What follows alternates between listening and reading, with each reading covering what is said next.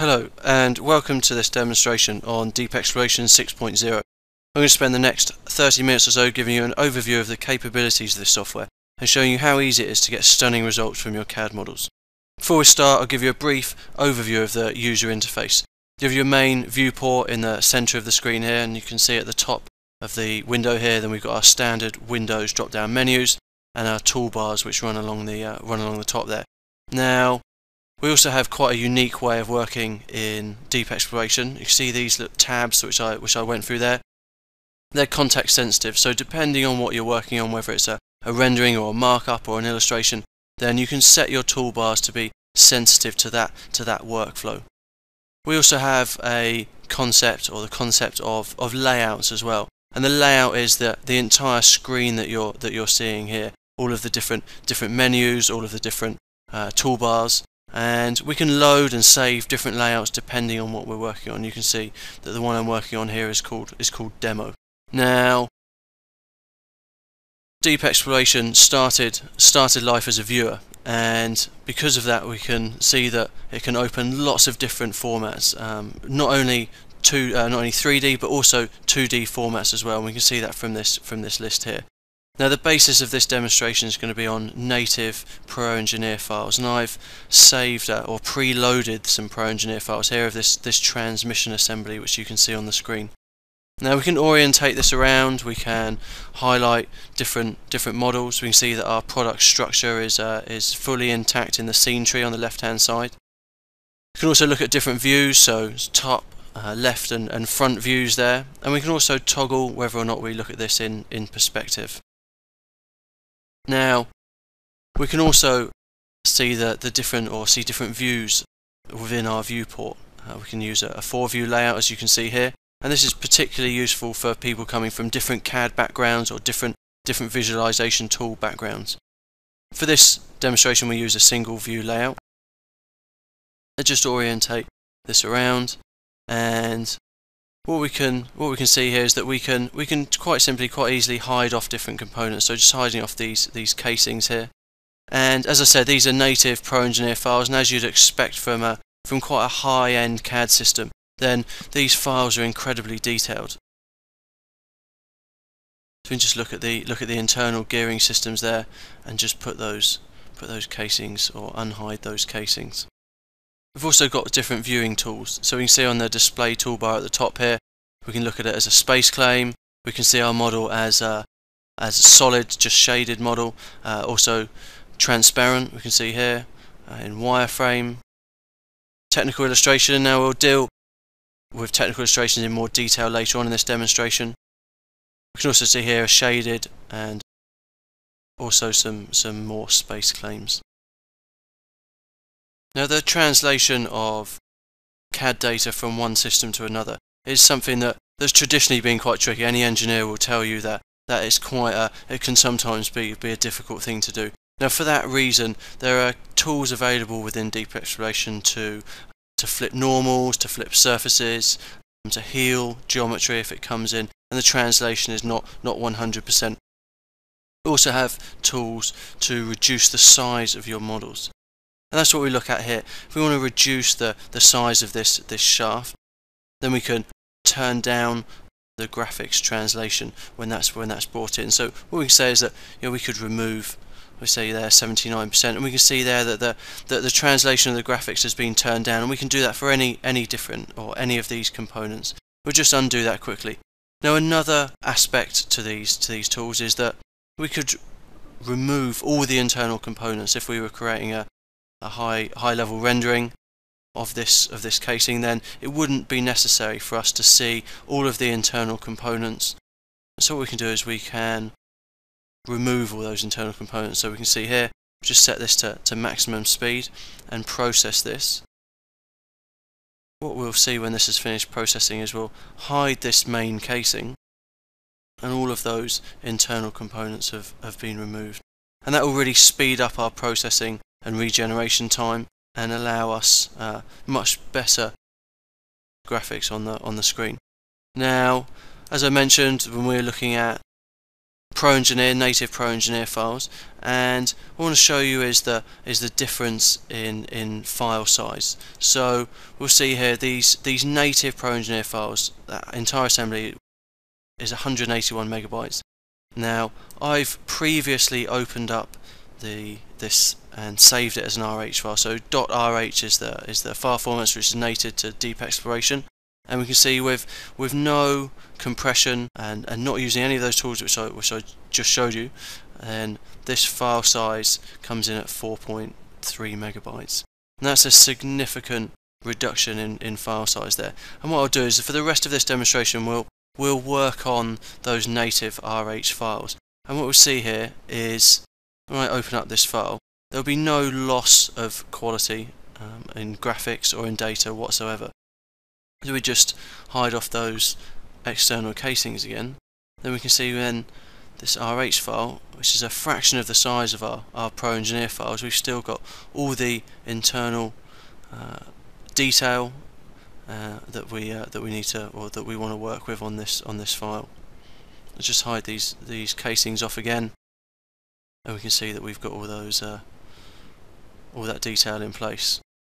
So let's move on to the first section of this demonstration, and that's markups. Markups are an area which are very important to the design process. Sending models off or getting people to verify the work that's been done is very important. Markups will traditionally consist of notes, of dimensions, and of detailed views. So we have various tools available in Deep Exploration to address this situation. Let's move to our markup tab here, and we can see on the right hand side then we've got various views which have already been saved for us. So go and activate these views. And we can see here are some of our markups. We've got some dimensions, we've got some notes. Let's go to another view, and we can see here some more dimensions, some more notes, and some other markups on this view. And it's very simple and very easy to save these views and convey this data to other engineers or other designers or even just other departments. So what I'm going to do here is go ahead and create some markups on this model and then save the view. So the first thing we might want to do is we'll just orientate this round, and we'll work on this end here. So let's add some dimensions, and just pick on this surface and this surface, and we can just add a very simple dimension there. If we want to add a radius on one of these holes, then we can just drag that out like so. And notes. So notes are a very important thing. We'll have a note with a leader. Just double click on that note to say to enter some text.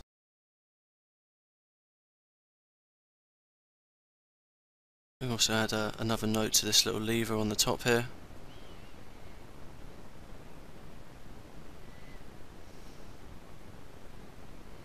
Okay, and another aspect of detailed of markups would be a detailed view.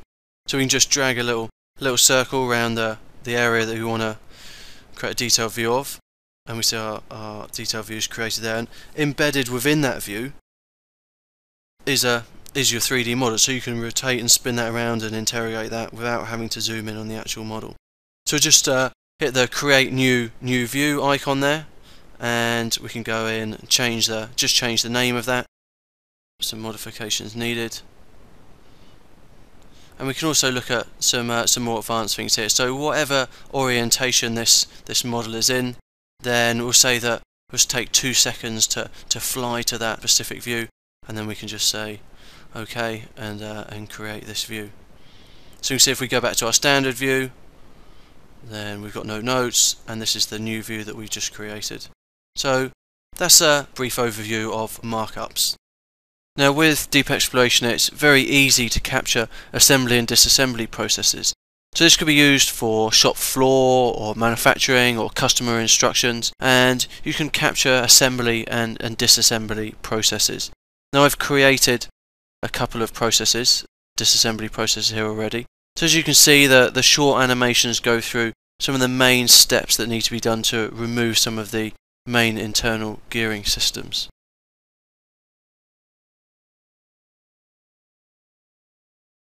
Each of these steps is made up of several very simple animation sequences, and we can see those animation sequences here.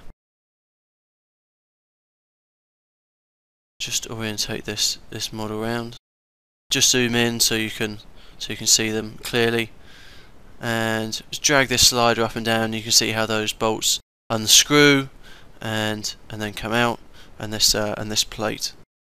So we could very easily create a new sequence, and that's what I'm going to do now, is take you through creating a new sequence and then bundling it together in a new step. So just create the sequence here and go to the properties, and we'll call this remove bolts. So what we'll do is we'll remove these blue bolts that you can see and some washers, and then we'll take away that main casing.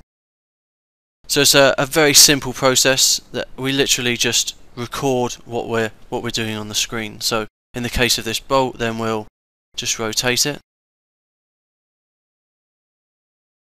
to unscrew it there, and just move it up slightly. And we'll do exactly the same for the second bolt on the bottom there. Just rotate it around, so, and then just move it out slightly. And that's the first part of the sequence done. So then we'll just move the sequence to the very end, and again just record what we're doing on the screen. So what I'll do here is just, as you see, just move this bolt clear of the main housing. And the second one. That's our simple sequence created, unscrewing those bolts and just removing them clear of the main housing. So we're going to go ahead and create a second one, and this one will be to deal with the washers.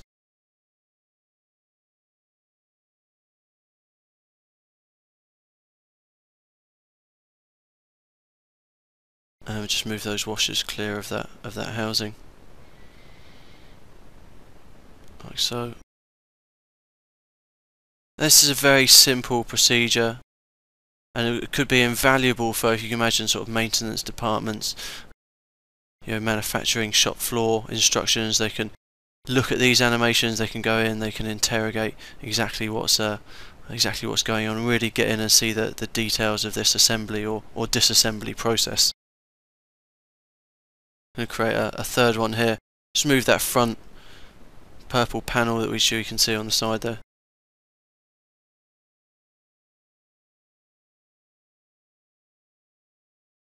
Another big advantage, I guess, of creating animations would be, you could use this for a website. We can render this to a high quality rendering. Okay, we see we've removed that panel, and I've already got one saved of just removing that main housing. You see, that's just a case of turning the transparency down on that casing. So I'll just reorder them, and we can go back to our processes and procedures and just simply create a new step. So we've got 3 steps already created. We're going to create a new one called remove main housing, and exactly the same as on our markups.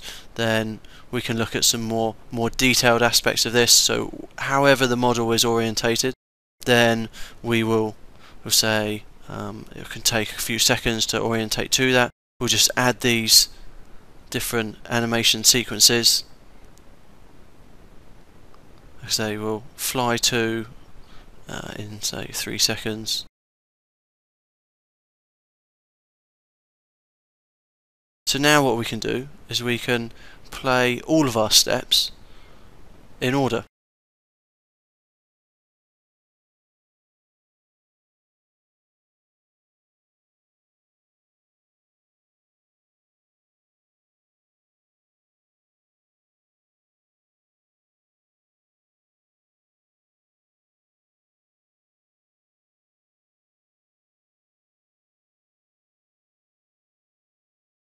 It's also a very versatile system as well. What we're dealing with here is disassembly process. However, what happens on the shop floor? What happens if someone wants to know how to assemble it? Well, we can take that step that we've just created. We can quite simply duplicate it, and then reverse that step. So we can see here, well, this can now be used for manufacturing your shop floor and showing how to assemble. We can also render this to an AVI or multiple different formats there, send that out, possibly put that on the website. So we'll now have a look at the rendering side of things in Deep Exploration, and for this part of the demonstration we're going to use a subassembly of this transmission, so we can really see some detail in the output, and that subassembly is going to be this one here. You can see on the screen just this shaft with the spring at the bottom, gears on the side with the bearing. Now, photorealistic renderings are becoming more and more important in the design environment. They can be used by designers and engineers to visualize a product in its natural environment. They can also be used by marketing departments for advertisements, for websites, and so on. You know, one of the main advantages, I guess, of using these is that you don't have to pay for an expensive prototype or photo shoot. And you can use that CAD data which is already available to you. So this is the subassembly that we're going to be working on.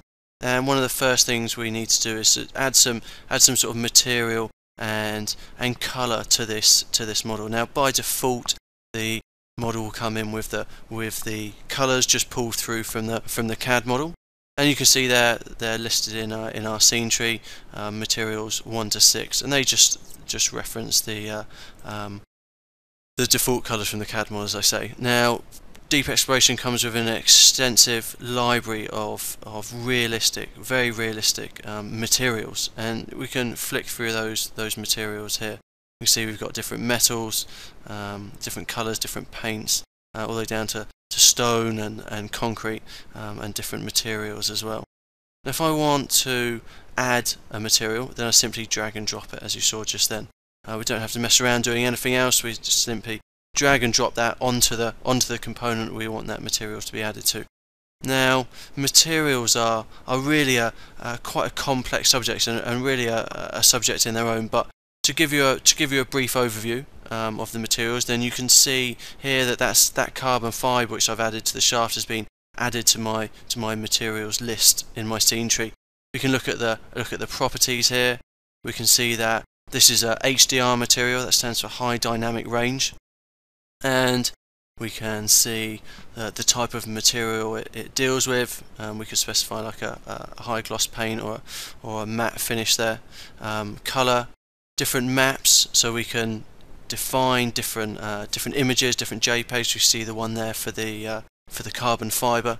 If we want to specify a 3D texture is embedded into this component, then we can specify a bump map.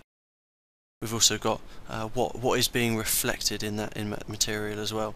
So I'm just going to change the scale of that carbon fibre from 10 to 6, so we can just see that a little bit more clearly in our rendering.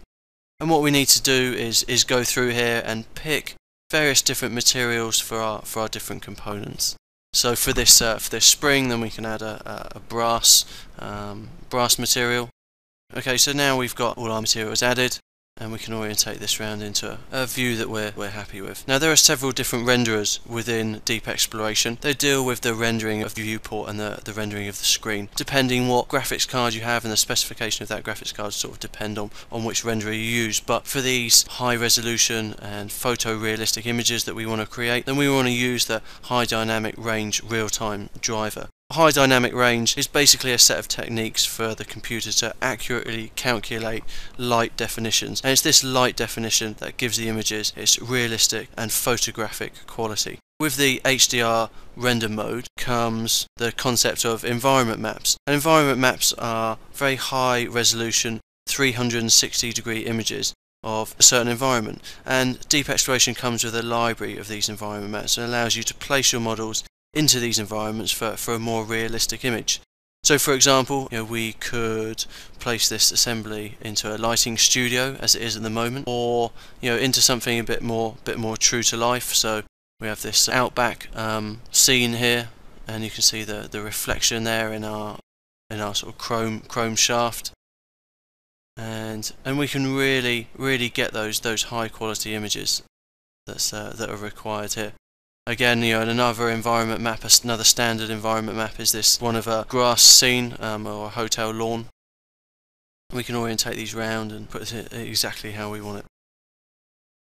So for this particular rendering, then what we'll do is use one of the studio setups. So once you've got an environment that you're happy with and a set of materials that you're happy with and your model's orientated around correctly, so you've got one more thing to do basically before you render this image, and that is to map to the UV. What that means is we want to map these materials, and you can see it just went through the process there. We want to map those materials to these 3D models. The process of mapping takes that 3D model and unwraps it into a 2D state so it can more accurately calculate the exact light definition on those surfaces. So you can see here how that's been mapped to 2D, and those light calculations are much easier to generate. So we're going to render this image. We'll put it on a relatively low setting for this, so it renders a bit quicker. You can see here we've got a lot of advanced settings, and we'll set this rendering. So once this has rendered, then we'll see the real quality of this renderer. One of the things that's quite difficult with rendering is certainly the metals and the glass. And you can see from this image what a realistic render that we come out with, and this is on quite a low quality setting. Now, if you don't want to use one of those environment maps, you can use any 2D image as a background as well. So this is quite a clever aspect of this system.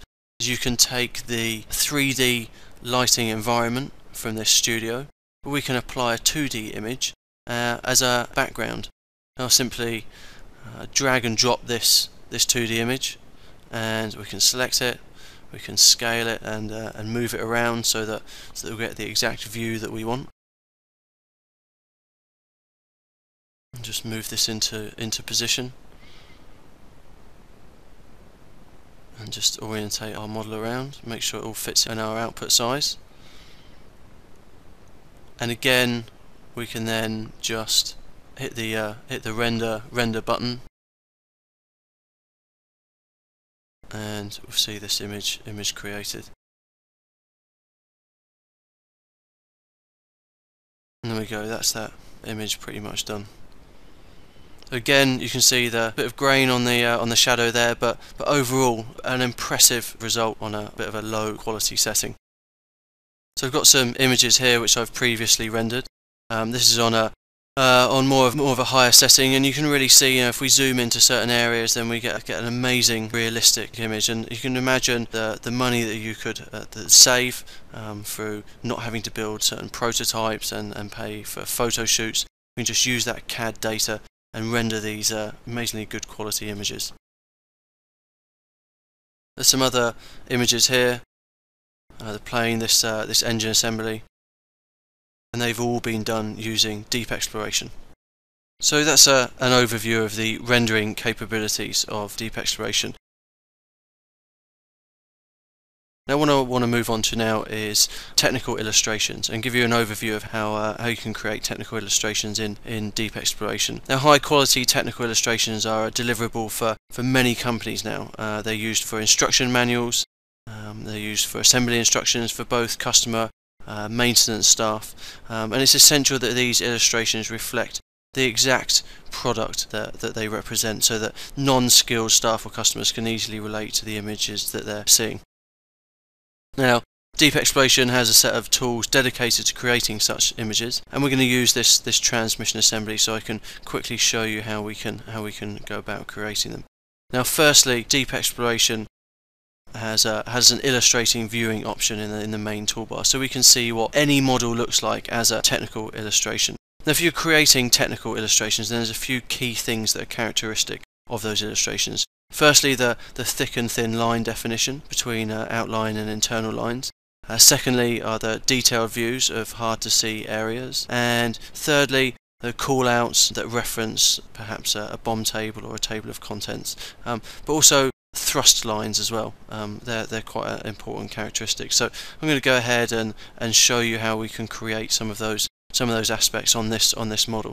Now, what I've done here is I've just quickly selected a few components, so outer casings and the lever at the top there, and we'll just quickly go in and create some callouts. So I have an option here to select everything in my parts list, so you can see I've done there, and then it's just as simple as drawing those callouts. You can see that we've got here a numeric callouts, and we can move those around into any area of the viewport we like. We can also change the settings. So if we wanted the part name, for example, different font, we can say that we want them to be in circles, rectangles, and there's a huge amount. You can see the different tabs here. There's a huge amount of options available to you to change stuff. We can change the leaders to different arrows or dot heads or whatever we want. So that's creating callouts. The second thing that I mentioned in that list of characteristic aspects for illustrations were detailed views. So we created a detailed view earlier on when we were looking at markups, and it's no different here. Then we just select the icon, drag a little circle around the area, and drop the detailed view somewhere else in the viewport. We can also change aspects of that view as well. So if we want to change the outline, we can change that to an arrowhead, like so.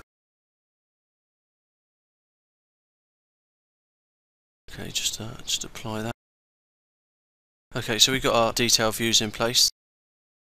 Another thing that we might want to put on here are the thrust lines. So it's a very simple process as well. We can just simply select the two components and create the thrust line. Now, a nice little feature of these thrust lines are that if I go ahead and move one of these bolts around, then I'll have a little jog created in that line. You can see there that jog's been created, and we can move those jogs around, move them up and down, and anyone comes along and moves these bolts, then those lines will always update.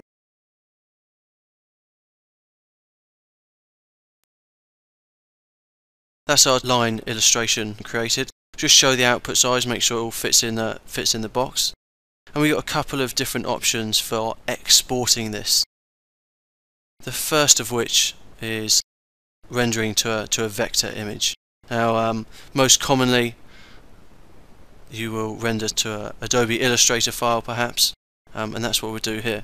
Now, Deep Exploration also comes with a free to download product called Deep View, and it's a free viewer. And what we're going to do is we're going to render to an AI file and then view that file within Deep View. And this is a common scenario. You could perhaps do this with clients, and you would ask them to download the viewer so that they can view your files. Just here we can see that we can specify those characteristic thick and thin lines. We've also got advanced settings for this, for added control over our rendered image. So let's just go to Deep View, and we can simply drag and drop this new file, this AI file, and there's our illustration. Now this is a vector image, so any one of these lines we can select, and if required, then we can go ahead and tidy up that image. Okay, so something else that's quite characteristic of technical illustrations are cutouts and cross sections, and there's a very comprehensive cross section tool within Deep Exploration. However, what I'll show you here is cutting out an aspect of this model, or reducing an aspect of this model. So we'll just reduce these, just minimize these detailed views, and I'm going to create a cutout so that we can see the internal gearing system of this transmission. But I just want to create a cutout local to that main housing. Just say we want to cut a quarter of that main housing, and make sure we got some outlines when we cut that, and then select the casing. And we can see there that's created a great view for us. We can then use our other option for exporting this, and that's as a raster image. So we just render this just as we were rendering earlier on. You can see we can save this image to JPEG. I suppose PNG would be the most common formats to be used there, TIFF perhaps, and insert that into our technical publication. Okay, so that's a quick overview of technical illustrations. As you see, quick and easy to create. Now there are a few other tools that we can go through before finishing off this demonstration, and we're working with CAD data here, and notoriously through the design process we'll have a number of different iterations and changes to this data. Now what happens to our data here when changes are made to that CAD data? Well, there's a product called Deep Server, and that automates changes for you and automatically updates your work, with those relevant changes. However, that's a different product altogether. And what we can do in Deep Exploration is we can manually go through that process. So we've got a couple of files here which have been modified, and that manual process, all we need to do is simply locate the file which we think has changed, and we can drag and drop and replace that modified file. So these two files here, we can just quite simply replace those, and then there's that job done. If we go back to our markup view that we created right at the very beginning of this demonstration, then we can address some of the situations here. So for example, we can put an added note on here, and perhaps delete this note here to notify the person reading this that that's been completed. We can simply update our view, and if we go back to our standard view and then back to our new view, we can see how that's been updated. This will also update our animations, or our steps procedures and disassembly steps that we created earlier on. So we can see there how this step has been updated with those new parts. Now the final thing that we can do here is export this file and maybe send it off or upload it for further markups or feedback. Now, as mentioned before, the RH format compresses the files from being huge CAD files to files that are a much more manageable size, and we could easily upload this RH file to a central location so that someone else can look at it, or we can take advantage of the 3D PDF format, and that's always a good option. So inbuilt into Deep Exploration is a library of PDF templates, and those templates will capture all of the information that we have built into this file, so the animations, the different views, different markups, and so on and so forth. So if we look at these templates here, and we see we can choose from a variety of these standard templates, and it's very easy to create these templates as well. And the actual viewing platform that's embedded into 3D PDFs is based on Deep Exploration software. So we'll just save this and wait for this PDF to open up. So PDF format, you have quite a few tools available to you. Like I say, you can play these animations. We can orientate this model around. We have our BOM table at the side there on the left hand side. We can highlight all of those different parts. Like I say, orientate this around. We can play those different animation steps which we created. See that going on there.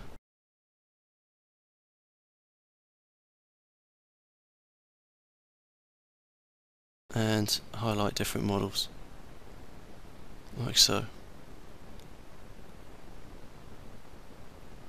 Of course, we've got the cross section tool which we can utilize there.